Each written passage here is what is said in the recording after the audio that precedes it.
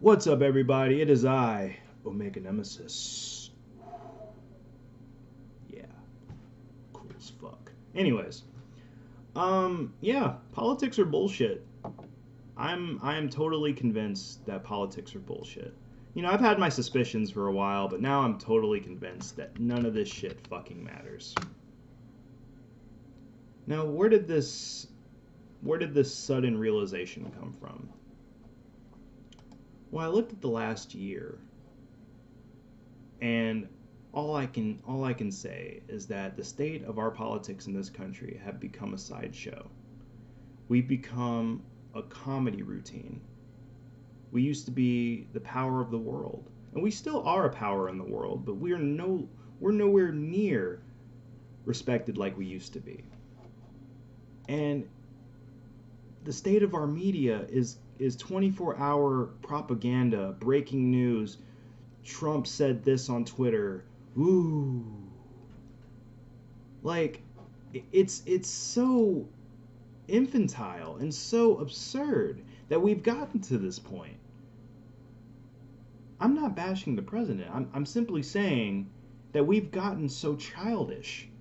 And if you go on any of the news social media sites, you got people arguing, and we have not progressed as a country. And you know, last year the slogan was "Make America Great Again." I don't feel like America's great again. I think we're more divided than we've ever been, on political lines, on racial lines, and nobody's listening to each other. Nobody cares what the other person has to say. And I'm just kind of taking this all in and realizing how absurd it all is. I can't help but laugh though, because sometimes people take this shit really, really seriously, and I just sit back and I'm like, you really think this shit matters? Here's the reality of the situation, guys. There's a bunch of rich people. I call them the federal government. And they make a bunch of decisions for me, a lot of which I don't even hear about. I mean, I can pay attention if I watch C-SPAN 24 hours a day, but I simply don't have the time to do that. And even if I did know about it, I really don't have a say-so. I'm not invited to go sit in at Congress and watch what they do. I'm not invited to do that. Yet they're supposed to be my representative? No taxation without representation of Congress. Technically, we're represented, but I don't know my congressman. I've never met my congressman. I never shook his hand. It's some rich dude, I'm sure, or some rich woman that I will never meet, that I probably have nothing in common with, making decisions that I think might be right based on political ideology.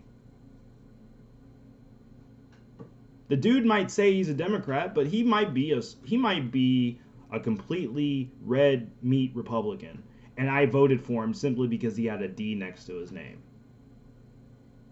And I have no idea what he's doing in Congress. I have no clue. But I'm supposed to trust him at his word that he's going to work for me? Please. What is this rich dude or rich woman going to do for me? This rich dude or rich woman doesn't give a shit about my problems. They simply don't. Unless it's going to get them reelected. And that's the absurdity of it. Is that we keep electing these people. They might work for us. They might do something for us. But for the most part, meh. They just try to get reelected. They work for their donors. They work for their people who contribute the most money to their campaigns, and that's what they work for. Special interests, that's what it's called, and lobbyists. And I think that's one of the biggest problems in today's society. Well, not society, but today's politics, is that we allow money to back Congress people and federal people too. State and federal, I meant. Sorry, guys, I misspoke. Yet, we expect these people to work for us simply because we voted for them.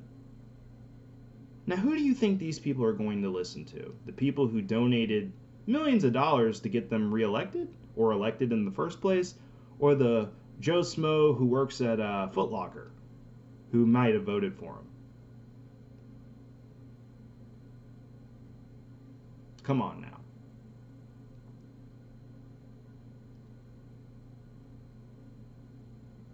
We don't have a voice in this country. And when I realize that this is all nonsense, I can just sit back and laugh at all of it. The decisions are preordained. Whatever's going to happen, it's going to happen. And there's nothing we can do about it. There's simply nothing we can do. The rich rule this country, and we're just cattle in a big farm. And hopefully we don't get sent to slaughter. Now, I'm not saying that life is all bad and, dreary and shit, and, everything's bleak and it's the end of the world and I'm so sad, boo hoo. I'm a realist. I don't think it's the end of the world, but if you're someone who gets super, super fired up over politics, and when I say politics, I don't mean social issues, I mean like actual policy being made and stuff like that, please understand the super rich in this country determine what's going to happen in this country. It's not these Congress people. These Congress people are puppets to their corporate donors. You want to know who's really making these laws? It's Walmart. It's Mark Zuckerberg. It's the heads of Google. It's the head of Goldman Sachs and Wells Fargo and Chase Bank, Morgan Chase. It's all of these big names that all this big money that back these people. And we're just kind of sitting here thinking, or we would like to think that they're working for us, but they really don't. And we're all just arguing with each other like it fucking matters. It's all absurd, guys. We don't have a voice. Unless you're super rich in this country, or at least moderately rich, you do not have a voice in this country. All of our politicians are bought, even the ones that don't seem like they are bought.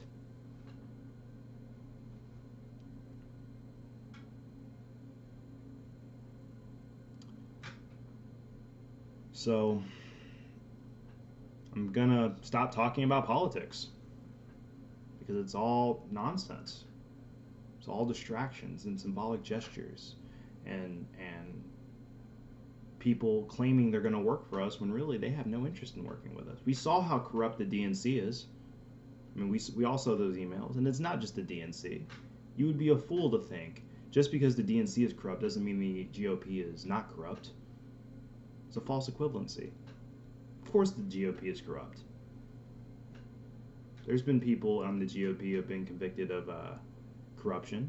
I mean, look at Richard Nixon. And he's not the only one. He was just one that got caught. Now, I don't have evidence to say that everybody in the GOP is crooked, but I would put money on it if it was looked into that most of them would be engaged in some shady behavior.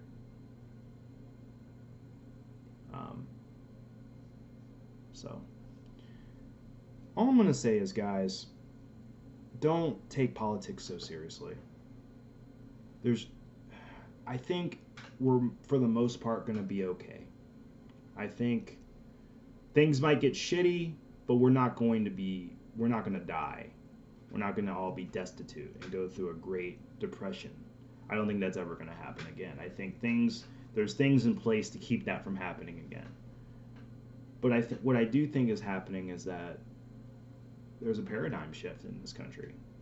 And with the age of social media, paradigm shifts are a lot more rapid than they were, like, say, back in the 60s or the 50s.